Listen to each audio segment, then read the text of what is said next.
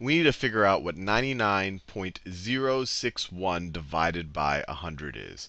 So we are figuring out what 99.061 divided by 100. So in this situation, our divisor is already a whole number, so we don't have to do any of that multiplying by 10 or 100 to move the decimal over to the right. It's already a whole number, so we're ready to divide. But the first thing we want to do in this, just to make sure we don't make any mistakes, is make sure we put the decimal in the right place. So the decimal is going to sit right over here. This is where it was sitting before, so this is where it will sit in our quotient. And now we are ready to divide.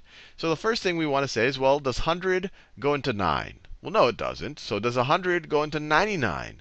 No, it doesn't. And if we want, we could put a 0 here, but we could just keep going. We'll add the 0 at the end. So 100 doesn't go into 9. It doesn't go into 99.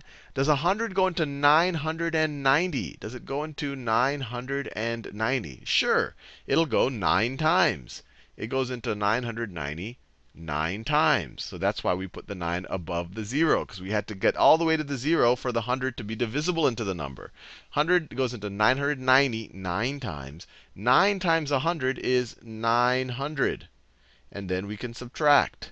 So 990 minus 900 is 90. We could do that in our heads. You could say 0 minus 0 is 0. 9 minus 0 is 9. These guys cancel out. Now we can bring down this 6. 100 goes into 906. That's 9 times. 9 times 100 is 900. And then we can subtract. 906 minus 900 is going to be 6. And then we bring down the 1. We can bring down that 1. We bring down that 1. 100 goes into 61. It doesn't. It goes into it 0 times. It goes into it 0 times. 0 times 100 is 0. And then when you subtract, you have a remainder of 61. Now, you might be tempted to say, OK, it goes into it. Well, we could always put a leading 0 here, 0.990 times with a remainder of 61. But whenever you do, first of all, that's not right. The remainder isn't 61, because we're now in the decimal we're to the right of the decimal point. But in general, whenever you're dividing to decimals, you want to keep dividing. You don't want to have a remainder. And the best way to keep dividing is to remember that this has as many trailing zeros on it as you want. They're not really changing the number. So we can throw a bunch of zeros to the right of here, as many as we need. So let's throw a 0 right now. Bring it down. Let's throw that 0.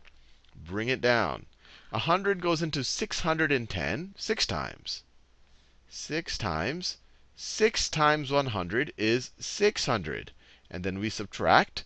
610 minus 600 is 10. We don't want to have a remainder, so we keep going. So let's throw another 0 here and bring it down. And bring it down. So we have another 0 there.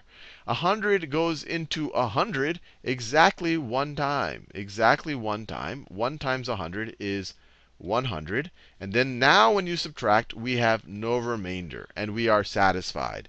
And we're done. And sometimes you're going to see that you're going to have to keep doing it, and you're going to start having repeated numbers up here and strange things up here. And there's other ways we'll deal with that. But in this circumstance, you just want to keep going. You want to keep going until you have no remainder.